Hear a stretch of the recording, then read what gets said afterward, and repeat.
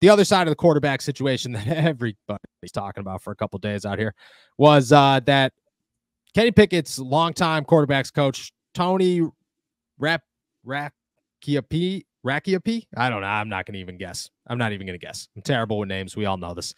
Went on and talked to New Jersey Advanced Media about the narrative that surrounded Kenny Pickett when he left the Pittsburgh Steelers. This is what he had to say. Quote, I would say the majority of those narratives were pushed by people, and they are 100% BS. I would put his leadership ability against anybody out there.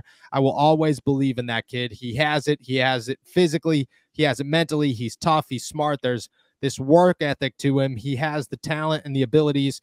He has what you want. So much of this league is the right place, right time, and wrong place, wrong time. There's so many cases that point to that. So there's two sides to this conversation, obviously. We'll start with the right place, wrong time, whatever.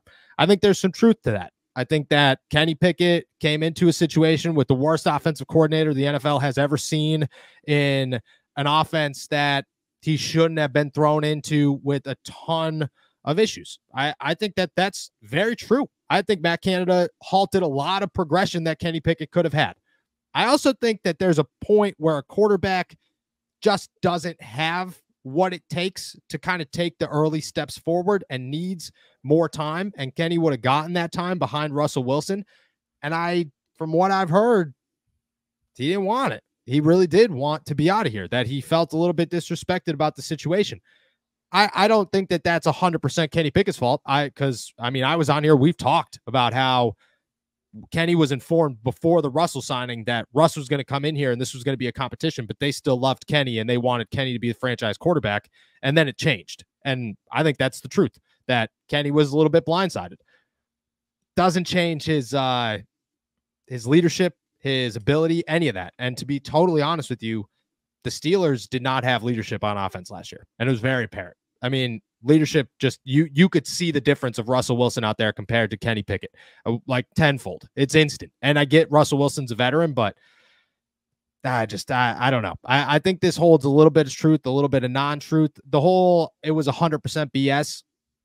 I do think the Steelers, and Ray Fittipaldo of the Pittsburgh Post-Gazette said this the other day, that the Steelers definitely got it out there real fast, which was, I want to say, a little bit alarming at first. It was like, okay, why you never talk? Why are you talking so instantly and kind of putting it out there?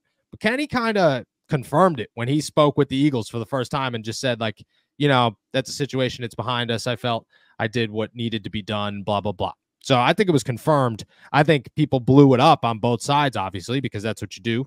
But I don't know. I don't think Kenny was the right fit in Pittsburgh. I do think a little bit of wrong place, wrong time, but I also think the Pittsburgh Steelers were wrong place, wrong time, because they wanted to compete for a Super Bowl. Kenny Pickett wasn't going to get them there, and they were ready to make the moves. So I think it's both sides tenfold. I don't know. You agree, disagree? What's your thoughts? Yeah, I think the big thing that you mentioned there is not just Matt Canada putting him in a bad situation when it comes to on the field, but you mentioned it that there was no leaders. When you have a rookie quarterback, not all the time can you expect him to come in and take charge of that offensive room. You need a strong offensive coordinator at that point to take charge of the room and be the guy. Yep. Steelers didn't have it, so they were kind of aimless in that aspect, and that's not Kenny's fault.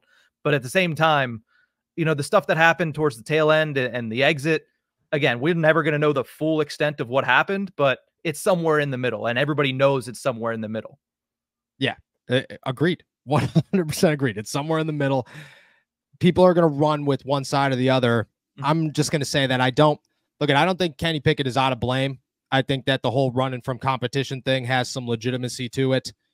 I also think the Steelers weren't in the right situation for Kenny Pickett, and they made bad moves. But Kevin Colbert, towards the end of his career, was just making bad moves all the time. And I love Kevin Colbert. I think he's phenomenal. But the last 2-3 years of his career were not the greatest.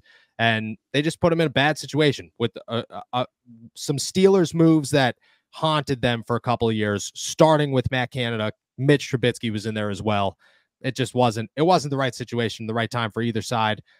To kind of say it was all BS is a little bit aggressive, but it's your coach. It's Kenny Pickett's coach. He's going to defend his guy. That's just what happens. As for, will he get another shot? I don't think Kenny Pickett's a starting quarterback in the NFL again. Maybe I'm wrong there, but that's just it, unless it falls into a place like a Mitch Trubisky where somebody needs him and they're going to give him an opportunity. But you're going to have to come a long way, to kind of prove that you're that guy. And there's with Justin Fields as a backup, it's hard to say that Kenny's first on that list when a team will need him.